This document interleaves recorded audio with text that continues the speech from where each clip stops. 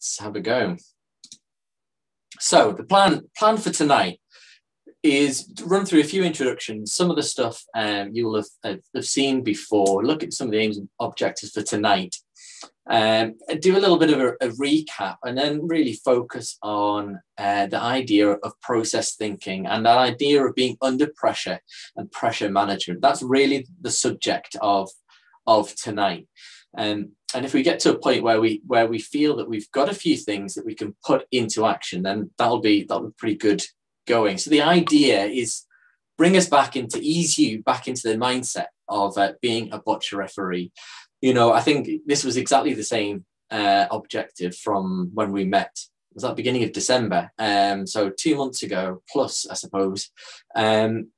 And that's still the case. We still don't know quite where we're at, but that doesn't mean that we need to put everything on hold. So tonight will be a way of easing ourselves in. There's no tests as we go through it. There's nothing where there's no trick questions or anything, but it'll help us get the cogs going a little bit. Secondly, to introduce pressure management strategies. That's one of the things that we ended up on. We started to look at that a little bit, and that idea, and we finished off process thinking, and that's going to be the main thing that we're going to look at. The main strategy that we're going to look at is process thinking. But you're not just going to hear from me tonight. I have enlisted some top international referees from around Europe to send in some videos as well on some questions that I sent them around particularly how they cope with certain scenarios as well. So we'll do a bit of work, and then we'll come and towards the end of the session, we'll hear from top international referees with some of their top tips for you. Some of them were very nervous about their English, but they contributed some really great points and some stuff which I hadn't really thought about. So that's always good to have that widespread input from people. So that's the plan for tonight. Somewhere between 60 and 90 minutes or so, and we will look at some match play, but this is less about video analysis as such and more about, like I say, process thinking and developing our processes. As usual, I like to start with a disclaimer. Last time I had Steve up here, I think it said, we all make mistakes, and then had a picture of Steve. Today it says, we're not robots. And I guess that is one of the key things that I want to get across tonight. It's very easy to talk about process thinking and to say, if you do this, and this, then you're going to achieve this, and this. We see that a lot in adverts on Facebook and all of that kind of stuff. And we're not robots. The stuff that I'm going to talk about is I guess a way of thinking for you to take away from tonight and to apply to different boccia scenarios, because we are all different and we all have different styles. If you've ever seen me referee, and if you've ever seen Cassandra Turk referee, we referee in very, very different styles. We do things in a very different way. It's not that one is right and one is wrong. We're just not robots. So we're going to talk about things about putting things into steps, breaking things down, putting things into processes. But these processes should be your processes, and they're not necessarily standardized across the board. Otherwise, there would be no point in having boccia referees. We would just be boccia robots. So that's the disclaimers out of the way. Let's hit with a bit of the recap. We've got most people, I think, were on it last time, but a few people are new. So what we looked at last time was we started with this Dunning-Kruger effect. And the idea of this was to look at the idea of confidence up the left-hand side and wisdom, or we exchange that for experience. And the idea is to reach boccia guru status. And tonight, hopefully, we will take one step closer to boccia guru status. And we talked a little bit about this curve and how when we start, we've just done the rules, we've just passed the course, and we feel like we know everything. And we can go up that mountain very, very quickly, but actually we're very inexperienced.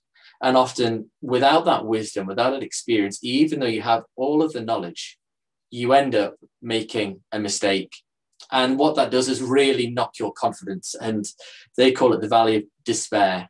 And the idea is to kind of scale that slope of enlightenment. This terminology is not mine. Genuinely, this is their terminology, not mine. But to scale the slope of enlightenment to get to a plateau of sustainability, that is where you are a good referee, and you can referee well throughout many, many competitions, lots of different scenarios. We talked about this and how we could move along this, and how if we're new to it, we might feel we're very much at the start, but not everyone has to fall into the valley of despair. And often what happens in the reason you fall into a valley of despair is because you've made a mistake. Often mistakes come when one of two things. One is you've lost concentration, and the second is you struggle with a pressured environment. So they're the two main reasons why we end up making mistakes. We've lost concentration, or that we've kind of buckled under pressure. And so they're the things that we're going to look at tonight, to hopefully mean that you skip the valley of despair and you go straight to the plateau of sustainability. That is the dream. That is the dream. So that was how we kind of framed last time, and we looked at the fundamentals of refereeing. And this whole concept of how you referee is more important than knowing everything. And I showed a picture of me in my youth, having just qualified as international referee. And I said something down the lines of, I probably knew more that day than I do right now. Then the following picture was me doing an absolutely terrible measure. It was an awful measure. And that was the experience element. I knew everything, but I didn't have the experience. We are going to come back to this notion of how you referee is more important than knowing everything right at the very end, because one of the international referees has some really wise words on this subject. And so we're kind of going to finish today off by going full circle and coming back to this slide. And when we talk about the fundamentals and how you referee, what we actually mean is body language, procedure, and communication. And we used a video clip from the World Cup in Liverpool a few years ago, which had a referee who probably did not display the best body language, the best procedure, or the best communication. And if those of you who remember that clip, it didn't go particularly well. We are going to look at that video very briefly, because most of you were on the call last time, so it makes sense to look at the same video again, but in a new context that we're going to talk about tonight. But we're not going to dwell on that video in particular. We're then going to move on to something else. But that's the fundamentals: body language, procedure, and communication. And that's where we started to look at managing pressure. And when do you feel pressure? And a few people started to share their stories about when they felt pressure. And often it was around, critical moments in a match. That's what a measure is. It's a critical moment. It is so close that you can't judge with your eyes whose goal it is next or who's scoring. And so you end up having to go to different pieces of equipment to have a look and to check. And often that means that the players are called out and are looking over your shoulder, and that is a critical moment in the game. And that's where we often feel that pressure. Now, one of the things that we're going to talk a little bit around is, why do we feel that pressure, and what do we do when we feel that pressure? Well, we actually end up with a stress response. And that stress response essentially means cortisol. That's the hormone in the body that deals with stress, and that soaks our body. And the idea, I'm sure you'll have heard of fight or flight. The idea of the cortisol is that it shuts off different systems in your body to allow you to focus all of your energy into one thing. So faced with a grizzly bear or a lion back in the day, you don't need your digestive system in that moment. Probably helpful that you didn't have a digestive system in that moment. But the idea is that you then would use all of your energy in order to get away, fight or flight. One of the other side effects of cortisol is that you can end up with cloudy thinking. Now, cloudy thinking, what do we mean by that? Well, I'm sure you'll have experienced this, probably on a bocce court, where you've gone for a measure and you've just measured it, and you get up and you go to tell them and you go, oh, what was it again? Oh, I need to measure it again. And you just lost it. You just lost that thought as to what it was. And that's that cortisol has soaked you. That's that little bit of your heart rate that's elevated, your breathing that becomes slightly shorter, and your palms potentially are a little bit sweaty. That's that stress response, the cortisol going through your body, and it can leave you with cloudy thinking. Now, typically, most people, most of the time, it's not a problem. For other people in other roles, it's more of a problem. One of the pieces of research I looked into for this was a piece of research around firefighters. Yeah, and how do they cope with this cloudy thinking when it comes to those stress moments? Well, for them, it's really critical. Now, I'm not likening a bocce court to life and death. However, there are absolutely times, certainly in an international referee's career, where you're refereeing players who, if they lose that game, they lose that medal, or they lose that chance to play in Tokyo, or potentially they lose their government funding. And these are the kind of things which mean that that can kind of add pressure into an environment that makes things critical.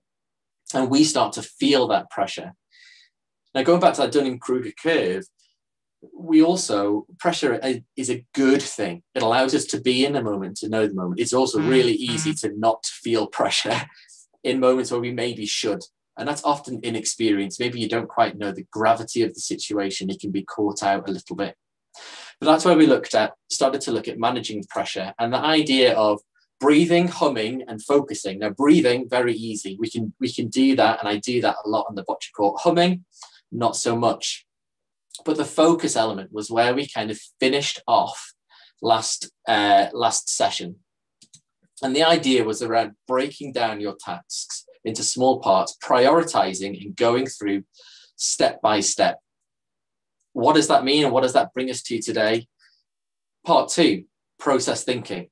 Our cheesy photo of me and Tony, head referees, a year or so ago. I think the last time I was a head referee, so it feels like an absolute age ago. Process thinking, that's what we're doing tonight. That's what we're going to talk about tonight. So one of the things I'm going to look at is the coaching world to get us started. In the coaching world, we talk about reflective coaching a lot. If you've done level 1, you will recognize this slide because it's taken from it. It's exactly taken from it. The idea of, delivering a session, reflecting on that session, improving yourself, talking with the athlete in order to be better. Have you met your goals? Have you met your objectives? And we look at this slide as to how you reflect, when you reflect. And it's all very lovely. Let's reflect to be a better person. I want to introduce you to this guy. This is Gary Klein. He looks probably, I don't know, like the most boring man on earth. Pretty much, I think grey is the word I would use to describe him but he is a clinical psychologist, and he's done some really interesting work in pre-mortem, and we're going to talk about that in a second. And that's going to be really the focus, or the pivot of today's session is going to be around this idea of pre-mortem. And what he would say to reflective coaching and reflective practice, this isn't me, this is Gary, just to be clear, because I also deliver the level 1 coaching. But is it reflective coaching and reflective practice?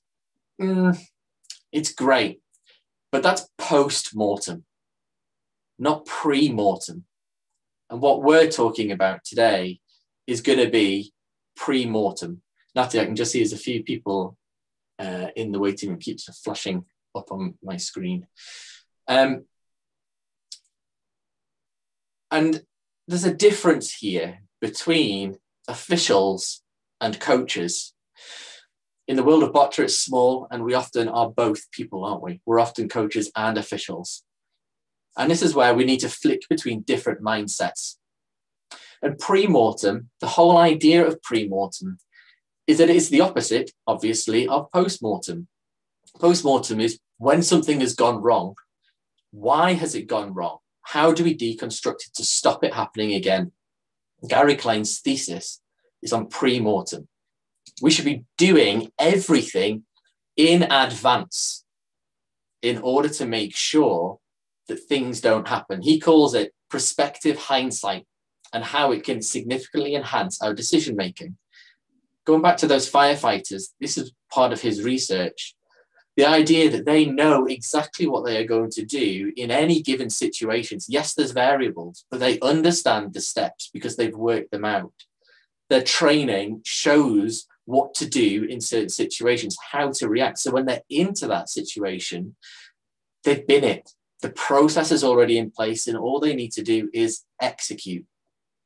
And this is really what we're going to look at today. Now, he often talks about going back to the future is the phrase that he uses, going back to the future. And that's the idea of imagining a project has already failed. Let's make this bocce. Imagine your match has already declined into terribleness and pressure has got to you and mistakes are happening left, right, and center.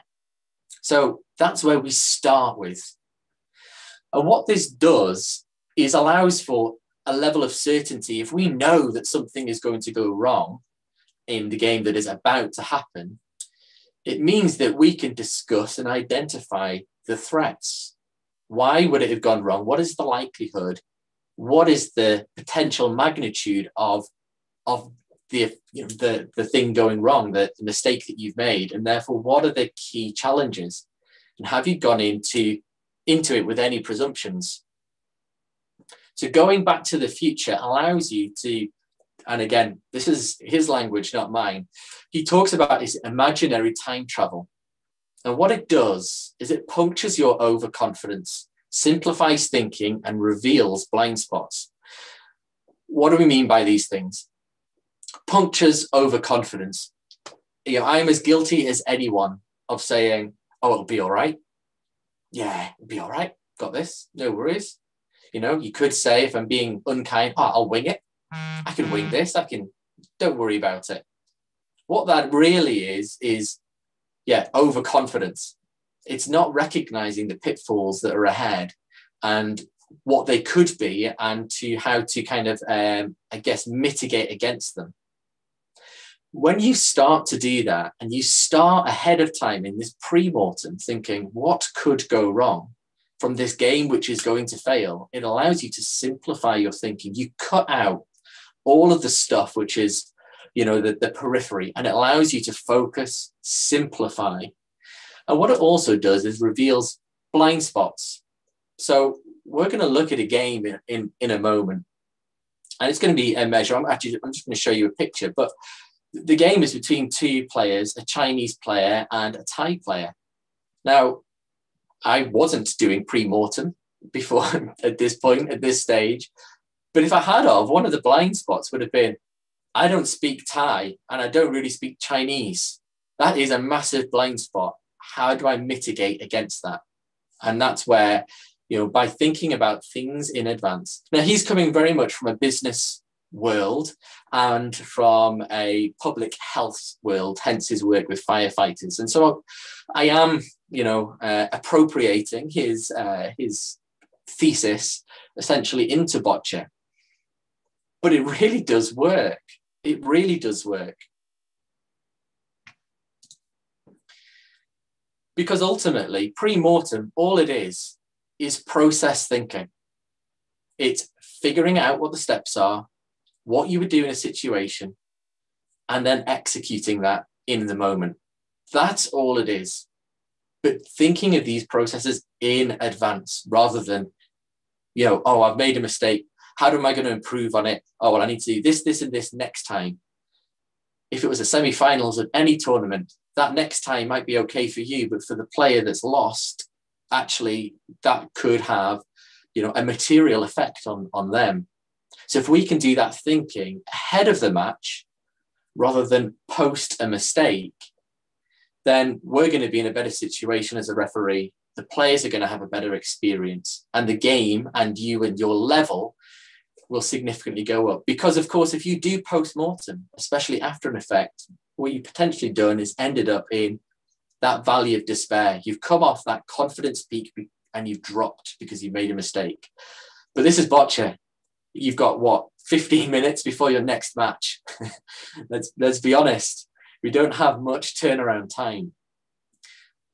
So what ends up happening is you go into that next match and you don't even do a post-mortem.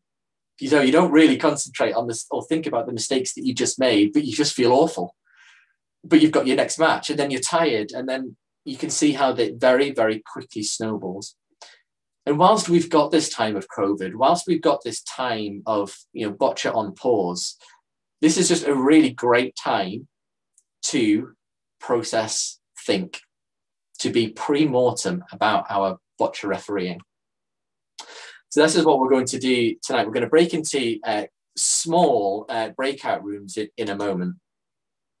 And what I want you to do is you're going to do a pre-mortem on a measure that I'm going to show you. And remember, all a pre-mortem is what could go wrong and how to mitigate against that risk. If it was a post-mortem, it would be what has gone wrong and who's to blame. Pre-mortem is what could go wrong and how to mitigate. And by listing those two things, it'll help you form a process. So how would you do things? In what order? So I'm going to show you the photo now. We're going to put you in breakout rooms in a second. So if I could ask you to get your phones out and take a picture of this photo, because when we go into breakout rooms, you won't have this in front of you. So if I get you to take a photo of it, then you'll remember what it is for when you go to your breakout rooms in a second. So I'll just give you 30 seconds to do that.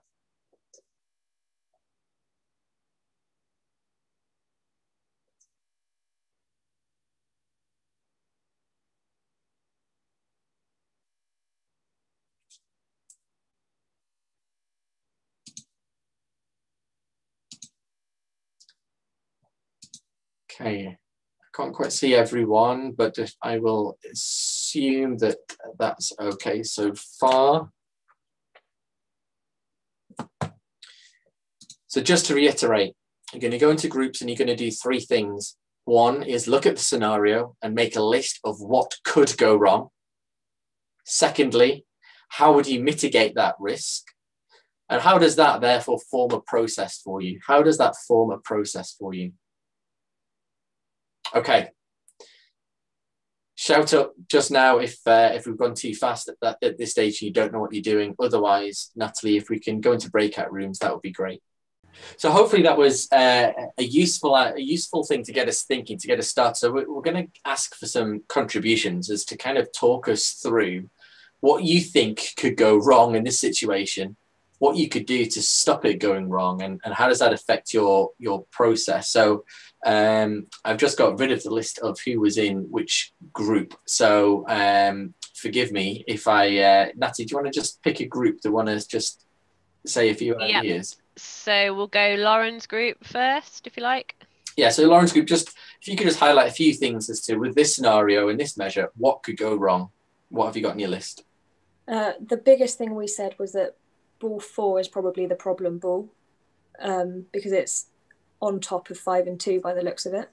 So that's probably the ball that we need to go most careful with and determine relatively quickly whether that's a scoring ball or not, because of where it is, if that makes sense, and the effect that that will have on potentially moving 1 and 3 to get to 2 and 5, if that makes sense. Yeah. So what could go wrong is referee error. You knock a ball. Knock 4. Yeah. I mean, any of the balls, like you said, but yeah, 4 is probably the one that we'd be most concerned about in this situation, I think. Yeah. Good. Anything else on the list as to what could go wrong? There's many things that could go wrong. Yeah, there's a lot. Obviously, knocking a ball is the biggest, whether that's before you measure or during the measure. Players knocking a ball, I guess, because number 8 is out of the way a little bit from the head. So making sure that players are in a good position to see what's going on, sort of keeping an eye on the other balls that are on the court and making sure that nothing else is getting knocked or squished or anything, really. Yeah, so that's a good one. If we take that as a what could go wrong, how do we mitigate it?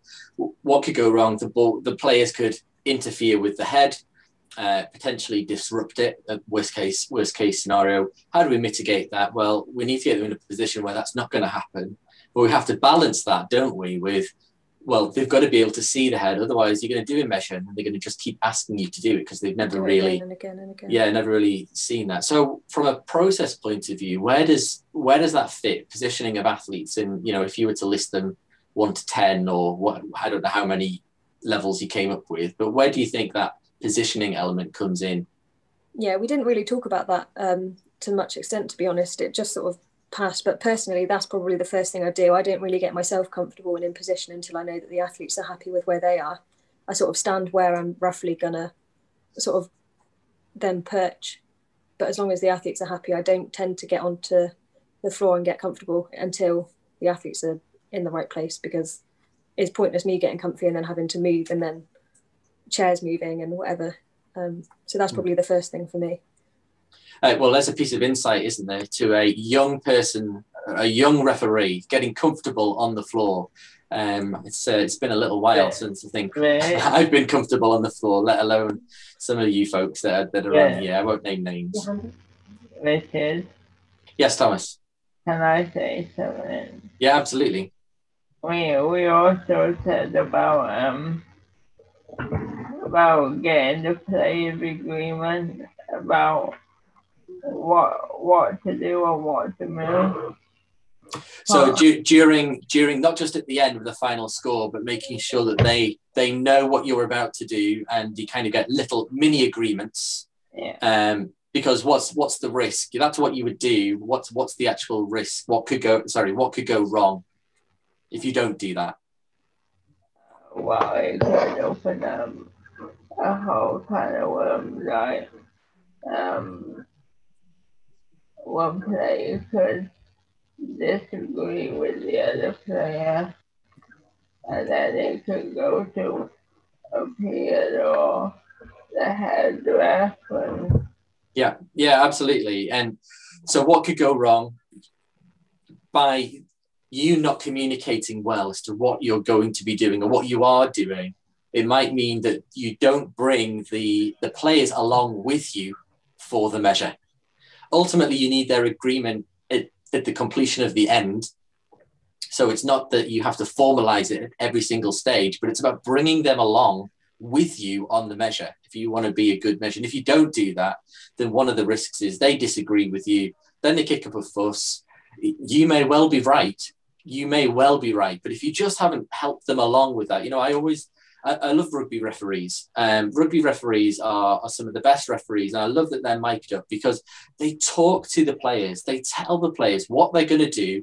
If you continue to do this, then I'm going to blow my whistle. They tell them it's a ruck or a maul. Keep out number 12. Like, they do all of this stuff. They help the players along to keep that game flowing. So I think that's a really good point. Communicating not just with the final score, but also during the measure itself, just to keep them on side. It's not that you need to get their agreement at every point, but it just brings them along on the journey. Yeah, that's a really good point. Nat, is there another group maybe that's got something else? Shall we go Catherine's group?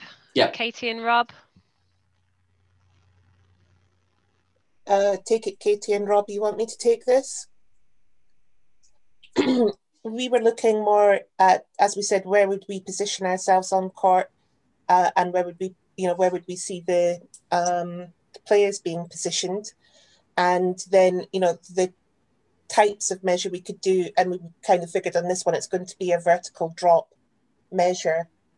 So we want to get ourselves in a good position, make sure the players have a good view of what's happening, and what we would want to do is maybe determine quite early doors if the 5 was a scorer. So maybe that would be our first measure, would be the jack to the 5, and then jack to the 2. I know this is not doing what Lauren's suggesting, but then the jack to the 2, because you can see the overshoot quite easily, and then the jack to the 4. It does actually look from this picture, the picture I took was much smaller, that the 4 is actually up in the air.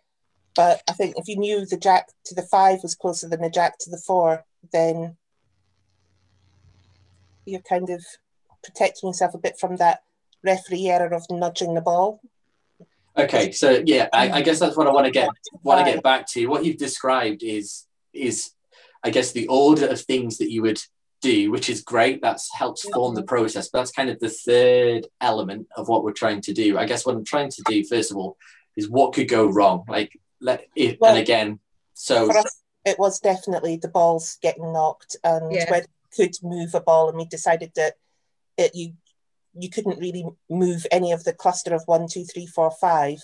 But what you might want to do, if you had to, is move 8 with the agreement of the players, saying it's not scoring, because this has to be an end score, because it couldn't be who's playing next. Yeah, it is. So it would be get the agreement of the players to move remove the 8 so you can get in there if you needed to, because it's not scoring, and get that agreement saying it's not scoring, move it out of the way, fully out of the way, so you can get in and get your measure in.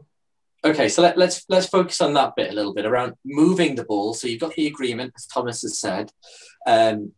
Looks like you're going to measure it in a different way to Lauren, but like I say, we're not all robots, so that's fine. So you've removed the ball and you've said make sure that it's not scoring. What could go wrong? Well, one of the things could go wrong is you forget which ones are scoring and which ones aren't scoring, because you've moved them and then you've gone in for a really difficult measure. You get that cloudy thinking that we talked about, because the cortisol is drifting through your body and giving you that nervous stress response, and you kind of come up from a measure and you're not quite sure if that's a scoring one or not. How do we mitigate against that idea of a ball we've moved knowing that it's scoring or not scoring? So if it's scoring, I would put it on my paddle on the colour face up. So if it was a red ball that was scoring, I'd put it on my paddle on the red side of my paddle. That would tell me that was one scoring ball I'd moved, so I don't forget that ball scored. Yeah, exactly. So I think often, because we like to get ahead of ourselves, we jump straight to the process, and actually you've just touched on it, and a really great valid point around the paddle and how we use the paddle and different zoning a measure differently. And that's I was going to put that as a slide. I thought, no, it sounds a bit pretentious, doesn't it, to zone a measure, but that is what you're going to do. When we see the video of this, you will see there's quite clear zoning that happens, where the balls are, where the players are, where the paddle is, where the scoring pile is, and the non-scoring pile. You'll start to see that it's zoned, and that really helps with that, mitigate that risk of mixing the balls up. You've moved them legitimately, but then when you actually come to score at the end, you've forgotten whether it was scoring or not. And just simply by putting your paddle, the balls that score on top of the paddle and the balls which aren't scoring not on the paddle, is just a really easy way to do it. So that was really good. Natalie? Shall we go to Peter's group? Peter put something in the chat a moment ago as well. So that's, Peter, Colin and Ted. Who do you want to speak? Me? I can go, Colin, yeah. We just about covered everything that we talked about. Lots of other things could go wrong, like 8 could get accidentally kicked or stood on because it's of no interest. So the problem is you might just ignore it completely. Or if you got the players out, they could squash it with a wheel or whatever. But that's only a minor problem. My biggest problem would be trying to measure 5 with 3 in the way. Okay, yeah. So I think one of the things that you have to look at, to touch on the point about 8, the easy answer, or what you might think is the obvious answer, is just remove it, just get rid of it. But actually that's not what we would do as a referee, because we want to move as few balls as possible. And we can, there's plenty of space around it, it's not in the way. And Colin, you're exactly right. If it does get kicked or nudged, unless it gets kicked or nudged into the head, which again, based on the positionings to how you position them, that would be very difficult to do, or should be very difficult to do, then it's kind of immaterial. But yes, you're right. 8 as an outlier often means it's out of your peripheral vision as well, and you forget about it. So that is absolutely something that could go wrong. Your second point is around identifying what you want to measure, and then how do you get to it? Like, how do you get to the measure? Catherine talked about a vertical measure earlier, and I would probably hesitate with a vertical measure. The reason being for a vertical measure why I hesitate to use it is because, of course, we measure from the center of the balls to the center of the balls, from where my thumbs are to where our thumbs are. And if a ball is touched up against it, well, actually, the closest we can get to is actually, you know, a third up and not in the middle of the ball. Does that make sense? So if you've got two balls that are butted up against each other, sorry, they're two red balls, not a red and a blue. That would have been clearer, wouldn't it? A red and a blue. If you do a vertical measure, you're not actually measuring the middle of the ball. And we all know as to how to do good measures, we measure center to center. So I'm not saying that I would never do a vertical measure, because I'm sure that there are some circumstances under which that would be the only way to do it. But there are other ways to do this, and that is by systematically removing balls in order to get to the measure that you want. And ultimately, the measure that you want is, well, between bocce ball 2, 6, and 5. They're the measures that you're trying to get to. So I don't know which groups haven't spoken, but if one of the groups could say, how would you get rid of, or how would you measure 2, 6, and 5, and what would you do? What steps would you do in order to be able to measure 2, 6, and 5?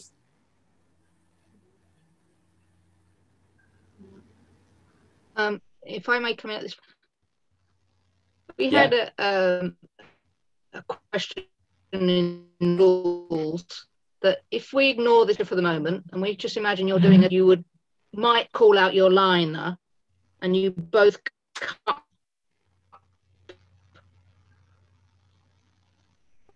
Oh, is there someone else in the group that could? And then you measure between to stop the balls from moving.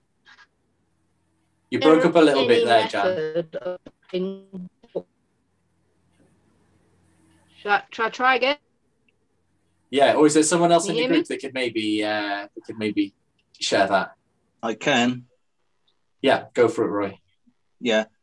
What we really discussed was obviously the measuring, removing 1 and 3 onto the paddle, and then at number 4, when moving the 1 and 2, could fall. And we discussed about bringing the liner out to support the 4 so we could measure the rest of it. Does that make sense? Is that Jan? It is, but it was along the lines of we measure from flat. We were sorry. Can you hear me? I wonder, Jan, if you take your video off, we might be able to hear you better if you take your video off. Okay. Can you hear me now? Go for it. Okay, so when you're on the flat, you might call your liner out and then you both cup a ball and measure. And we were questioning whether your liner could cup ball number 4, whether that's allowed on the basis that it's not actually touching the floor. Yeah, I mean, what I would say is don't get hung up on ball number 4, on ball number 4. It's not a trick. It's not a trick picture. In the sense, I'm not trying to trick you, but I can see how it might look like it's up in the air. But actually, ball number 4 isn't. Don't worry too much about it. The balls to worry about is 2, 6, and 5. And one of the things that you said is using your liner. So I guess what could go wrong? Well, when you're extracting a ball, you are likely, especially if they're butted up against you, and especially with these super soft balls where you end up with a lot of surface area, a lot of surface contact, they can get quite sticky to each other. And so when you pull one out, it rotates the other that it's stuck to. And so to mitigate that risk, or that thing that could go wrong, to mitigate that risk, you can use your liner to stabilize the ball. But of course, that brings in and of itself its own set of risks. One is in this game, it's singles BC2, so not much risk. But if it's a pairs BC4, that means that the liner isn't with the players and the coaches and the assistants. And so by bringing them in, you may well add risk. Also, it may well be that actually, ultimately, what they're doing is touching another bocce ball that you wouldn't have done before. And so they themselves might have a little wobble. They themselves might get that hit of cortisol and start to get that little bit of a stress reaction to them. And likewise, as I said, some of the bocce balls are so soft that if you put any sort of weight on them, then they kind of could change shape as well. So some people do that. In the video that we're out to show, we don't use the liner in order to get rid of it. In the commentary, they actually, which I'll mute it so you won't hear the commentary, they actually do suggest using a liner, and that is a perfectly acceptable thing to do. Just in the scenario that we're going to look at, we chose not to. Yeah, don't get hung up on ball number 4. It's really between 2, 6, and 5. How do we get to those measures? Is there one last group that hasn't spoken, Natalie? Yeah, and then we'll put you all out of your misery. I think Jenny was going to speak up. I think yes, we were just thinking as well to bring in a liner, but we were actually thinking to stabilize the jack ball and 5 so that we could try to remove 3. Yeah, potentially it's different ways of looking at it. Yeah, just so I don't know. It's just that's occurred to us to be it. As you can't actually see how much contact there is on the balls, it's quite difficult to make a decision, because if there's too much contact, obviously you couldn't move 3. But ideally, I think with help to stabilize the jack and 5, removing 3 would give you a much easier measure on the remaining balls. Yeah, and what you're doing, Jenny, is you're starting to, this is an abstract clip that's literally a frame from a video, so I understand the context just isn't there. But what you're starting to think of is, well, if it was this, then I would do this, but if it was this, I would do that. What you're bringing in is evaluation through observation, and that is absolutely part of the process that you should go through. And you might think it's just, oh, I hadn't realized it's that, I was just looking at it. But actually that's what you're doing, and as you gain an experience, you get better at that evaluation. You could say you get your eye in a little bit more.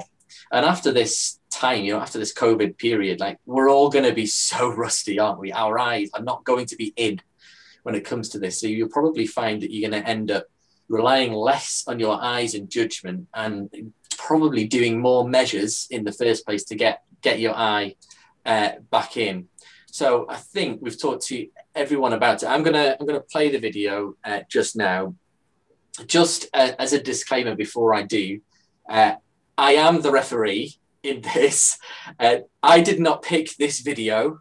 This was sent to me to be done, and I am not saying that this is the only way to do this measure. So there's a few disclaimers before we kind of get into it.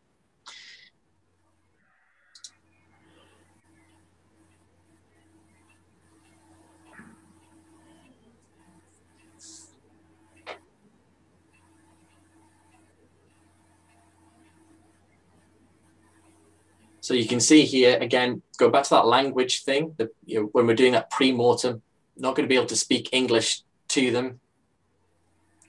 One last shot. So that's the scenario with 1 ball to play.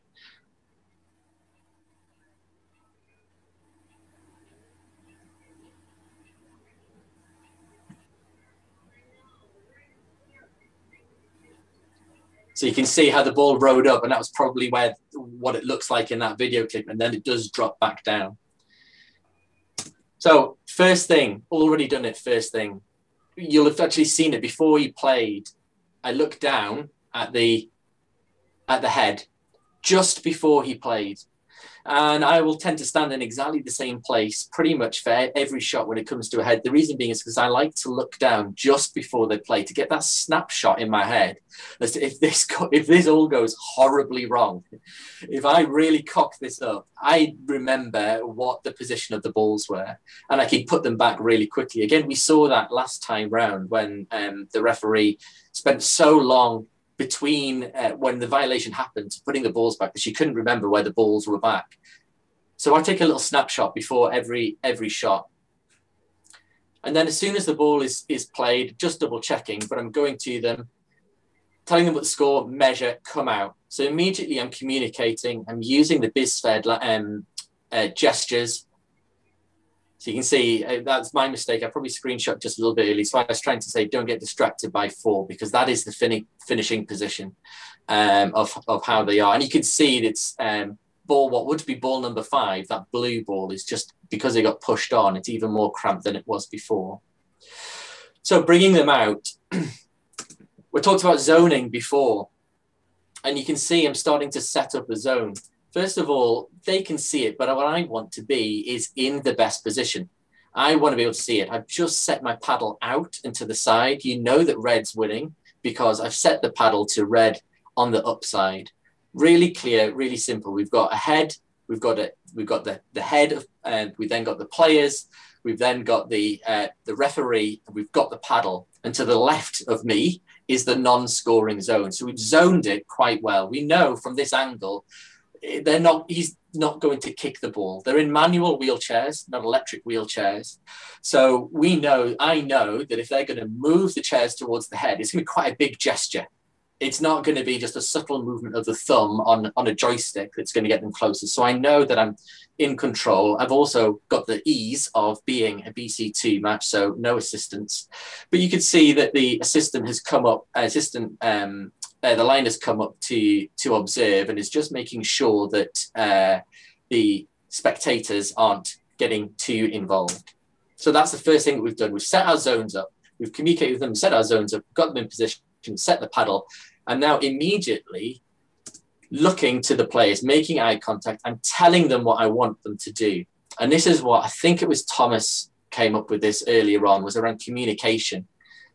So I'm telling them exactly which ball it is, so they know what I'm going to do. And I also explain how I'm going to score it. So if scoring balls, I'm going to move them, and then I check that they're okay. And now is the start to be the extraction. So I know that I need to measure ball 2, 5, and 6. So ball number 1 there that I'm moving, I can move out relatively easily. Yes, it's in contact, but if I go straight back and I'm quick about it, and this is one of the key things when you end up getting really good at practicing with different balls, we'll talk about practice later, is how you extract the ball. You'll notice when I get in position, I take my time, and then when I extract, it's really quick. And what that does is it breaks the tension, the surface tension between the balls, and allows it to move back without having to have an assistant in place. So I'm in place, and then you bring it back out. Single finger, I'm not going too much about it. I then move around and explain, I need to measure ball number 5. And 6. So this is the ball I'm going to measure, this blue that I've just pointed at. So I'm saying if it's not scoring, I'm going to move it there. He's then said, I want to measure it. I'm trying to explain there that, look, between ball number 5, which is the blue ball that's, I guess, closest to the players, you can see there's a red ball between the jacks. There's enough space for a whole ball. And between red number 2, I'm sorry, I keep mentioning the numbers, but if you've got it in front of you, you can still look at it. You can see that there's not a ball space, but he still wants a measure. I'm communicating with him. He's moved forward.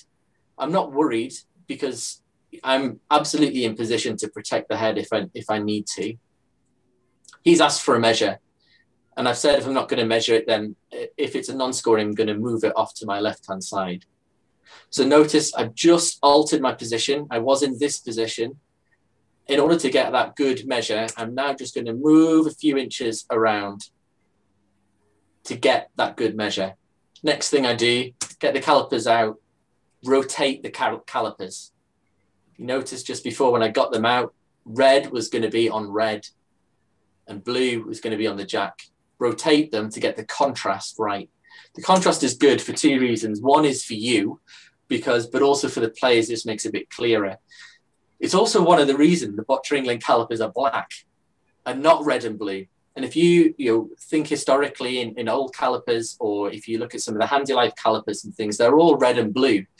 But actually the Botteringling calipers are black, and they're black for a reason, not just because it matches our kit, but it's to allow that contrast. You don't have to worry about matching the caliper color to the ball.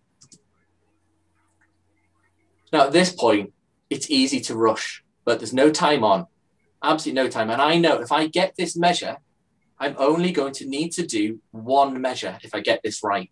If I get this right, I only need to do one measure because I think this is the closest ball. Get up, move around, straight through. Very clear, told him it's not to move it, tell him I'm going to move it so I can measure those two balls. Got the thumbs up, as Thomas was saying, extract the ball. Notice calipers, move them back out the way, haven't altered them, haven't touched them, they're still in the exact position. Now I need to extract that red ball, and that was the difficult one where the referee, where the commentator was saying you could use the liner, and you could have in that stage. But if I had have used the liner, if I go back to this, I would have had to have moved the players because the tie player would have been in the position.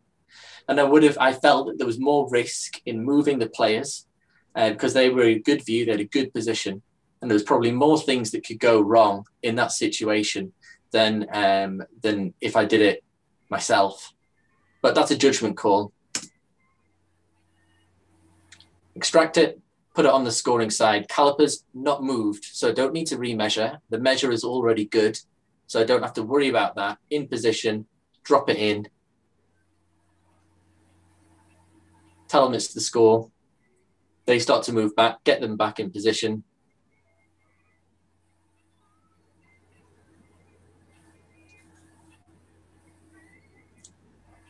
Confirm it, end finished, move on. So yes, I've talked through here this one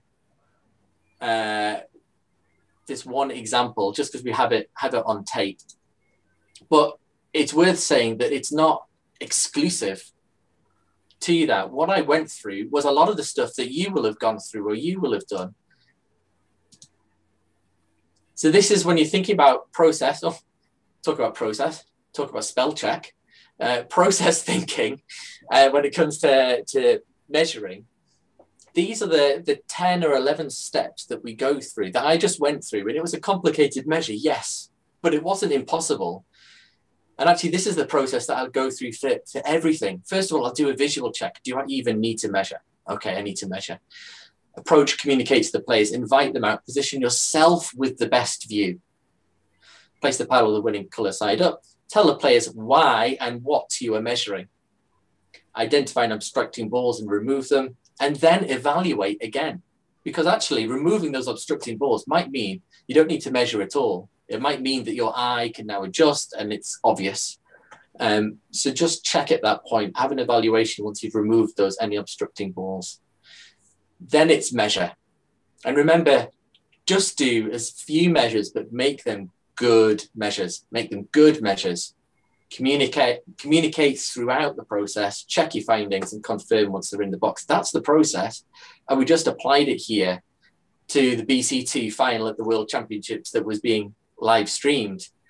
And so this is the idea of, yes, was my heart rate elevated? Absolutely. Was that cortisol soaking my body? Yeah, absolutely. But what can I turn to? Well, I could turn to process. And this is the process that I'll do for everything. Now, yours might be slightly different. You talked about in there about how people would measure slightly differently, or they would choose different balls slightly differently. And like I say, we're not robots. That's how I dealt with that situation. Would I do it exactly the same if I had it again? Maybe, maybe not. I don't know. But what I do know is if you were to have another video of me refereeing and measuring, I'd probably do this order, and I'd probably do this process and in this order.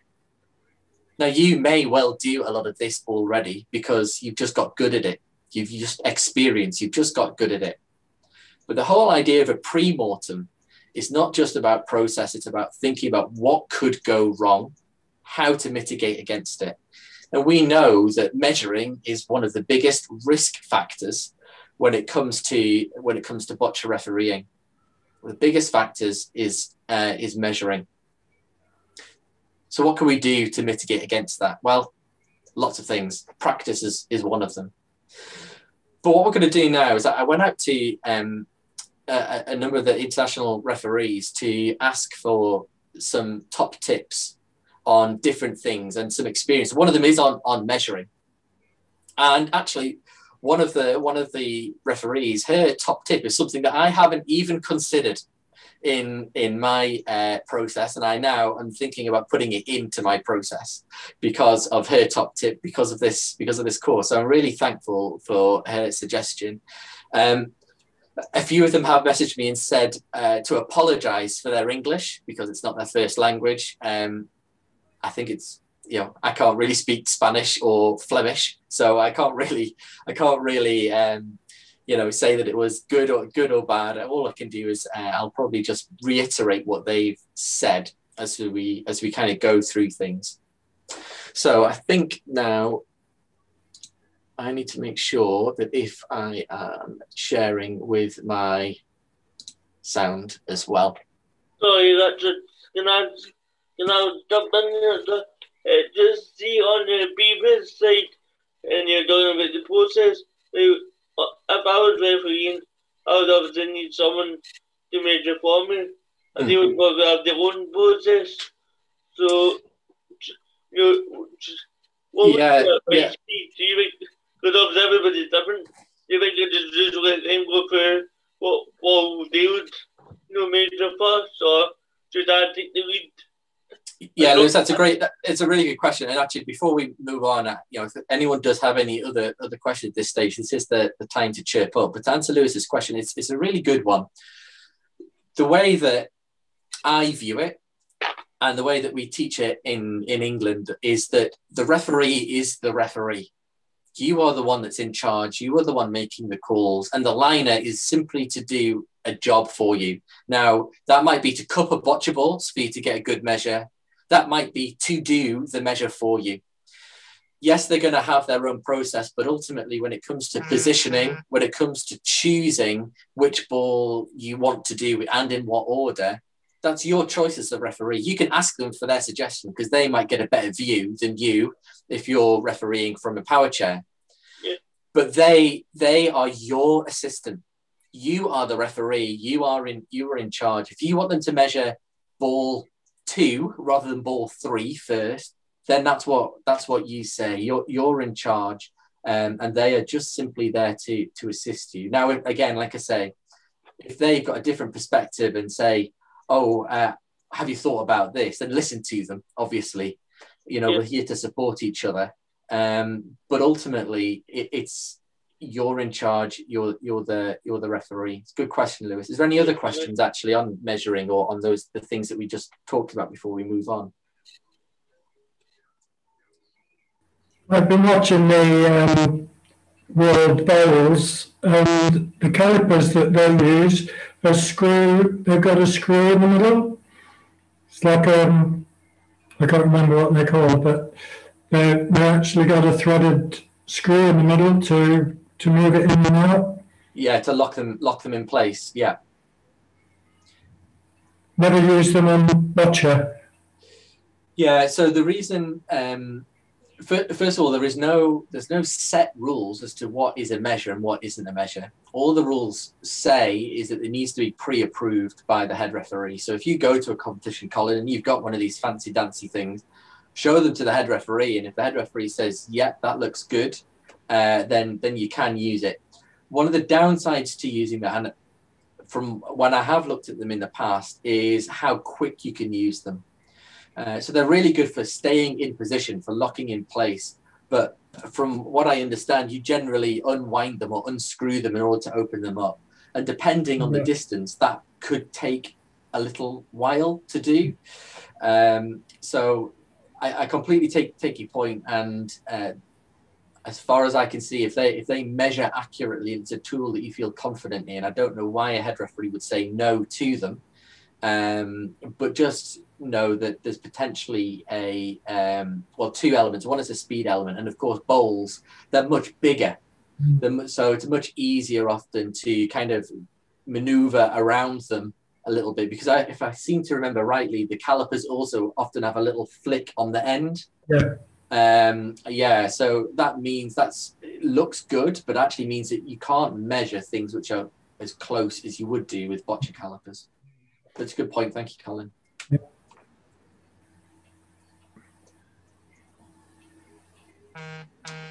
Okay, so we'll move on then to the last little bit. And all I wanted to do in this bit, the stuff I just talked about measuring there, the idea is to show and to kind of give an example of how we would go about the processes. And ultimately what I guess the call to action, if we were to call it that, is post this, is for you to think about your game and to think about your process. Now, whether that's between ends, whether that's measuring, whether that's how you communicate and sign off players, get the matches signed off.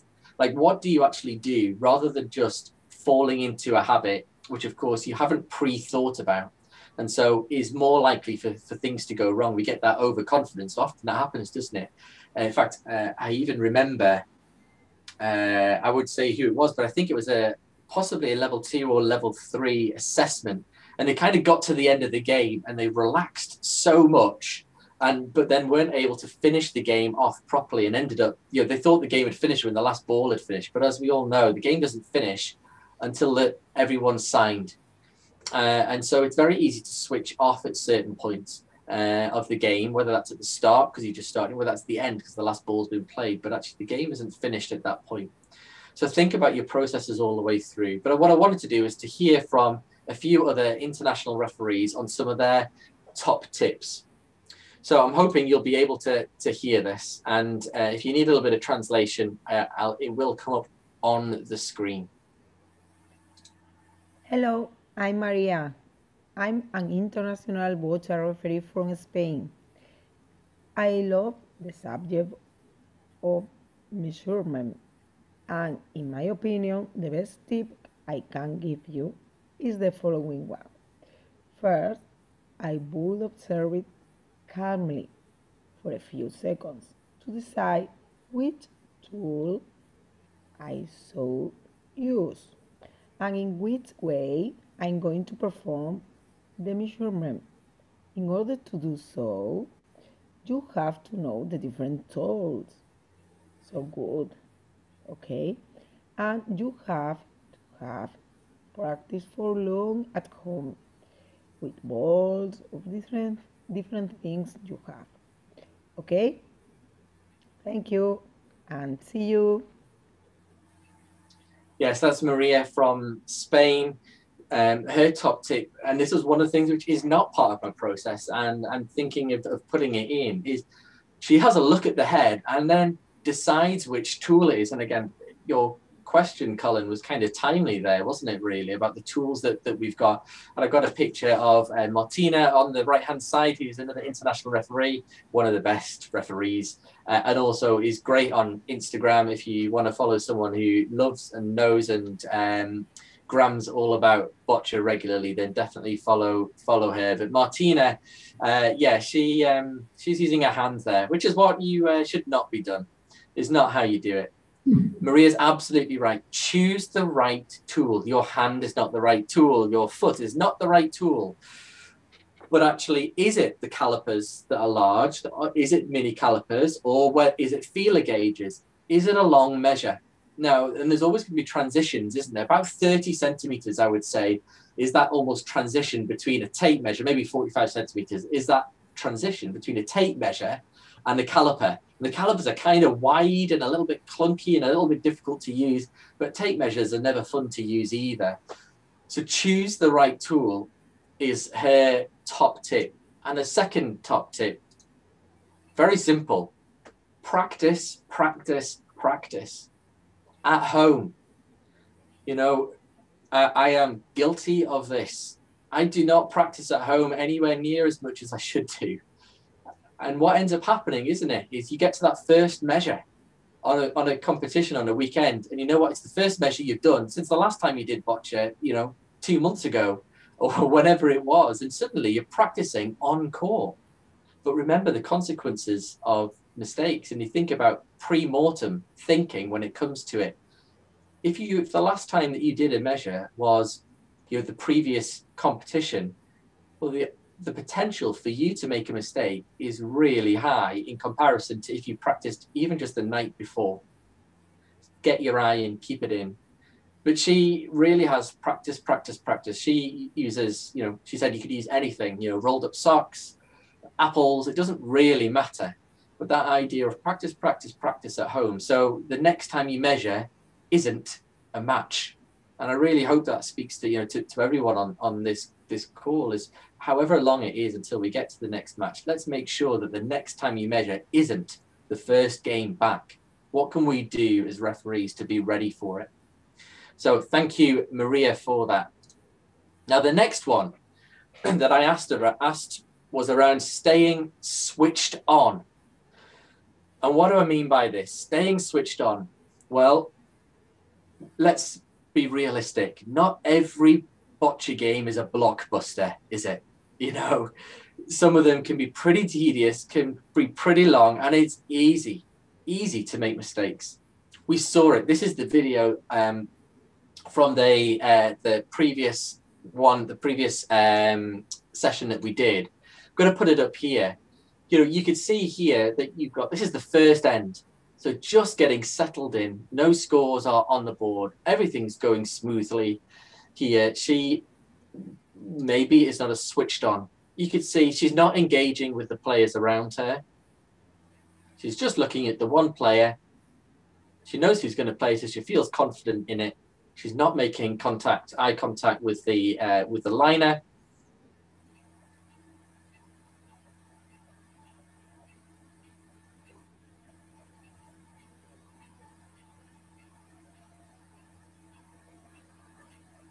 BC3s, this can happen so easily because it can be so long between shots.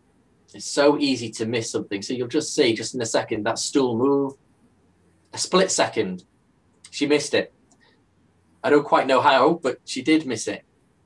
But she's not switched on here. So again, she hasn't looked at the players to see in the whole of that process. She hasn't looked at the liner in the whole of that process. The liner switched on, got it, nailed it. And we talked about this last time. Where is she now looking? Well, she's tracking the ball and not the liner. She then misses the liner. It then hits. And then you can feel that cortisol just shooting through her body. That stress response is absolutely kicking in, which is where those foundational things about what makes a good referee comes into play. And we kind of know what happens from here. It takes an awful long time to get sorted. We end up needing the head referee to come over. The head hasn't been replaced. There's a communication error. Communication is difficult, sorry, because we've got Portuguese in Brazil.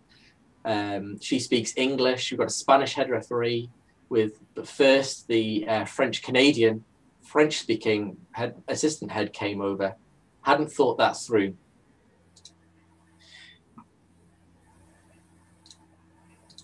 So going back to this, staying switched on, how do we do it and why is it important? Well, I asked my friend and international referee, Ronnie, to speak on this. Hi there. Thanks, Richard, for the not so easy question on how to keep your focus during a game that lasts long or a quite boring game. It will happen during a tournament. You have a few of those games. Important is, and not the first one who will tell it, who says that you have to keep focused. Stay focused because anything can happen. One player that tries to disturb the other one, inappropriate communication between player and the coach, that can happen and that will happen. They notice, they see it, they feel it when the referee is not in the game. You have to give the feeling to the players that and the coach that you are in the game. You have to stay in the game. You have to see everything. What can help? Look around. Watch player number one, watch player number two. If you have a pair and if you have a team, try to make eye contact with several players, all players. Watch the timer, watch the liner, that the players can see and the players watch from. The referee is slowly looking around. He is seeing everything. He is in the game. First of all, that's important. What helps with me is that I try to imagine that I'm in the position of a trainer or the position of a sports commentator who is observing a game and who is giving comment to it. So I try to keep in mind, why is playing this ball? What is he going to do next? What will the opponent think now? What is the opponent maybe when he's turned to throw, what he's going to do? That's something that helps me be a bit of a commentator, be a bit of a trainer, to stay in the game, be not distracted by surrounding noises or whatever. Think what dinner you are going to have, or what breakfast you're going to have, or what kind of beer you will drink later on. No, stay in the game, and maybe those tips can help you a bit. Good luck. Yes, that's great advice by Ronnie. Be a commentator. That's how you stay in the games. If you're a commentator, you've seen those matches, and you know they have to fill a lot of dead space. But if you're a commentator and you have that attitude, you're going to stay in the game. And interestingly, I asked the same question of another referee, Tony, and he kind of came up with a very similar answer. Well, sometimes it's difficult to concentrate when you are having an easy or boring game. So when it happens to me, what I try to do is sometimes I think like there's another referee somewhere else who is not watching the match. So I try to mentally relay all the match to this person, explaining, okay, now blue is throwing, I can see he's not stepping on the line, the assistant is at the right place, and just trying that person to have a mentally idea about what's happening on the match.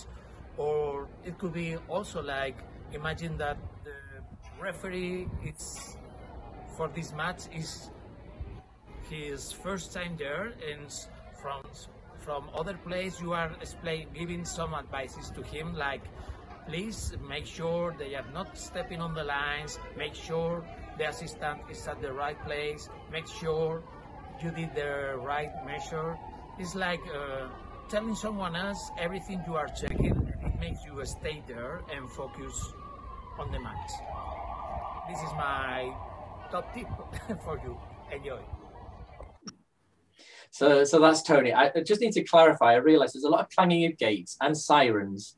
He's not in prison. I could tell you, like, that is just how he looks. He's a physio working in a special school in Valencia. He's not in prison, I promise you. But it's interesting, isn't it? His top tip, very similar to Ronnie's in the sense of he's trying to explain it to a brand new referee and going through his thought process. He's training the new referee, and that's pretty much what a commentator does.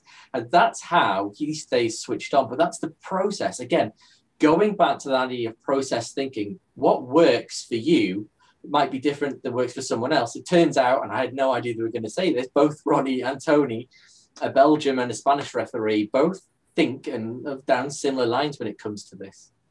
Now, the last bit I just wanted to mention to round off these two sessions in total was the idea of going back to one of the earliest slides that I showed, the fundamentals of refereeing, where I said how you referee is more important than knowing everything.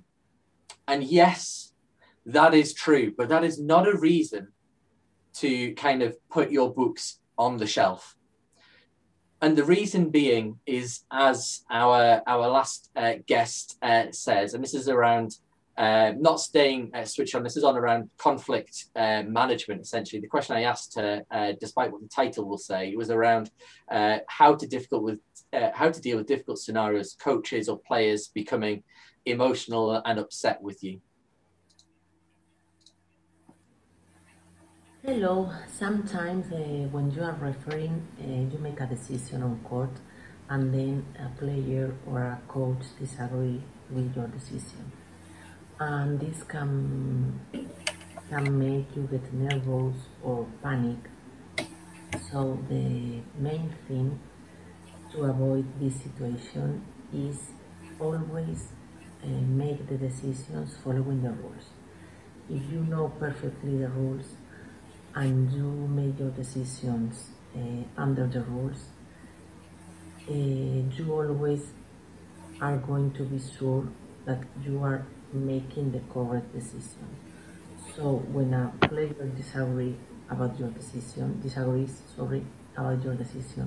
the only thing you have to do is, in a calm way, explain the player the rule, not your decision. It's not something subjective. It's something objective that is written on the rules. So the only thing you have to do is explain the rule to the player and try to make sure the player understands the rule, the player understands your action following the rule. And if not, don't get nervous, because we have the head referee to help us. So we only have to call him or her and explain him the situation. And if, I repeat, if you make your decision under the rules, the head referee is going to decide the same thing as you. So my top tip about this situation is study the rules, read the rules, make your decisions following the rules, and then you are going to be confident and calm on court. Bye. So there you go. Study the rules and make your decisions according to the rules, because the decisions that you make should be objective and not subjective. Yes, that is absolutely true. And it doesn't go against what I was saying earlier.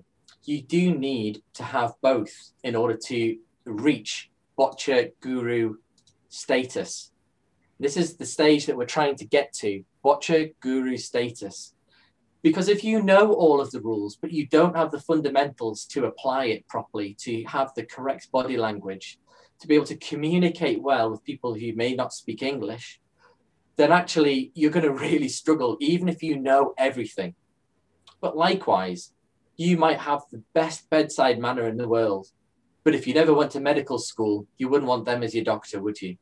It's that kind of idea. They might have the best, you might be the best referee when it comes to how you communicate, how you talk, but if you ultimately do not know the rules and do not make your decisions according to the rules, you will end up in trouble.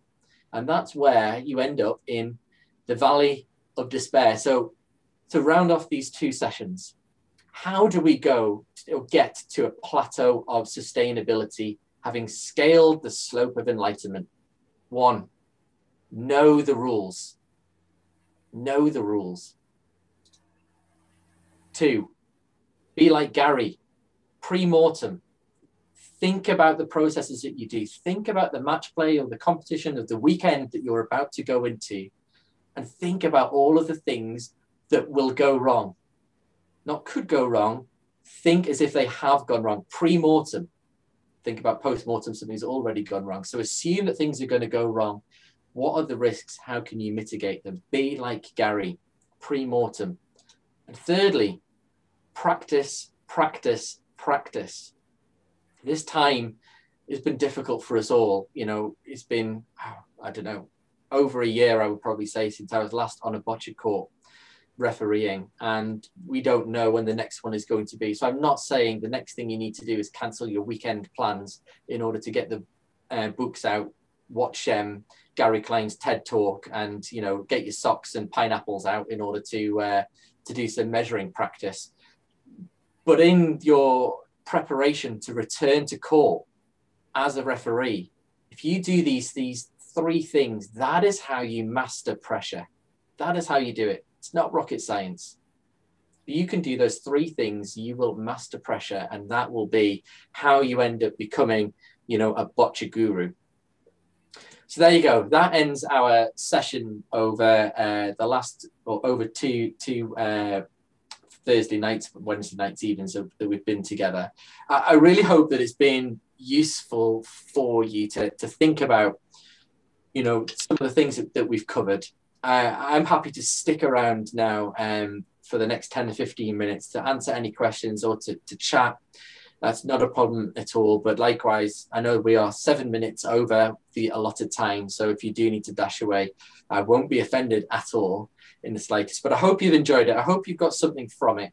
And I really hope to see you on court soon. I really, really do. So thank you very much, and have a good evening. Thank you. Thank you. Thank you, Richard, and thanks everyone for joining. It's good to see you all. I'll follow up via email as usual, and hopefully we'll see you on some of the other upcoming sessions as well. Thank you. Yeah, thank you, everybody. Richard, can I ask a question? In that ball setup, if the balls had been squashed, you wouldn't still try taking the balls out if you thought you couldn't move them? Or it's just when I looked at it, one of the balls looked, the number, is it number 3, the one that was between 1 and 5, looked like it had flattened sides, so I wasn't really thinking about moving them. Yeah, it all really does depend. I mean, the other thing that you will have done is you've been in equipment check, and how many times have you in equipment check where they check each other's balls and you don't watch? Like, I'm not saying you, sorry. As a referee, we don't watch. We let them. We think it's a process for them. Actually, we can understand the bocce balls, and also if it's BC2 match, we're giving them out. Have a little feel, not squish and a squash, but understand the kind of how dense it is. If there are going to be any issues, and you'll recognize that in the ball, so you will understand before you even a ball is thrown. You should have an understanding as to the characteristic of that ball, or again, you could have it. And again, when we talk about processes, that applies to call-up room, doesn't it? The whole process of you being a referee, apply that. So use the call room.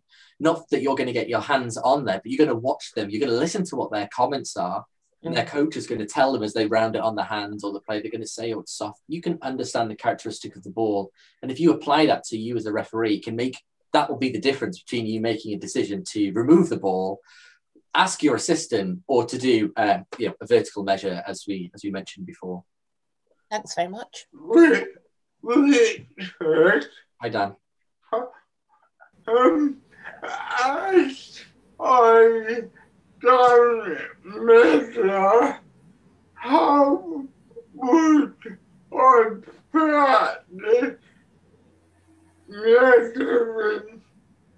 Yeah, good question. First of all, you can still practice your positioning. So, if you've got a set of balls, which I presume you have many, you can get them dished out, and you could still move around the head, because ultimately it's your decision as to whether you measure or not. And actually getting into the right position or seeing the head from different angles might mean that you don't need to get your assistant to measure in the first place. So that's one of the things that you can practice, that very first stage of evaluating the head. Observe the head. Do you even need a measure? And then if that is the case, then, yes, you can, you're not going to be able to practice calling on someone. But if you have got a PA with you or something who likes a bit of bocce and is happy to get into it, then, yeah, think about it as to what language you're going to use. Now, we've known each other a long time, but I haven't spoken to you for a while, and it still takes a moment for me to tune in to your voice. Now, remember, a sports hall environment with a referee, with a liner who doesn't know, who doesn't go back 10, 15 years like we do. So maybe one of the things that you could practice is your communication, as in, I'm going to use these set phrases. And you could share that with the liner ahead of the match in the call room, if we're lucky enough to have a call room. So you could, have set phrases so they know exactly what you're going to say.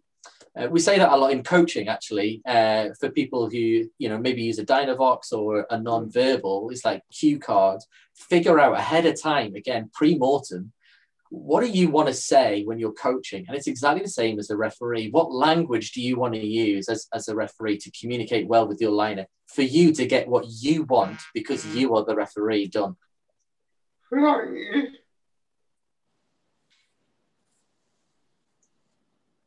thank you very much, everyone. Natalie, Rich, Tama. Nice to see you. Thanks, Roy. Good to see you.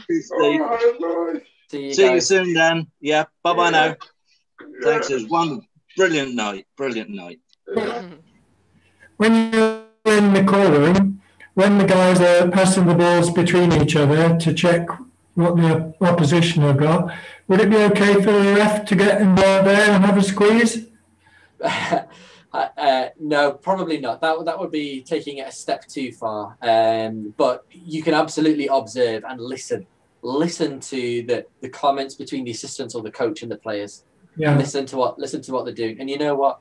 Between then, if it's a BC2 match or something like that, then you're going to be giving the balls back after the warm up.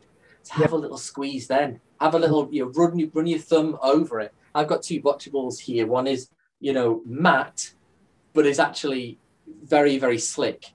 This one's glossy, but is really sticky. And I just need to, when I'm walking back, to run my thumb over, and I know that this ball, if there's another one attached to it, is much more likely to move than this one. And again, between different softness and hardness, a ball that can be soft compared to this, you're going to know, and you get that just by when you're returning the balls. That's when you have a little squeeze, Colin. Don't squeeze the balls too early. Have a little squeeze on when you're giving them back. Yeah,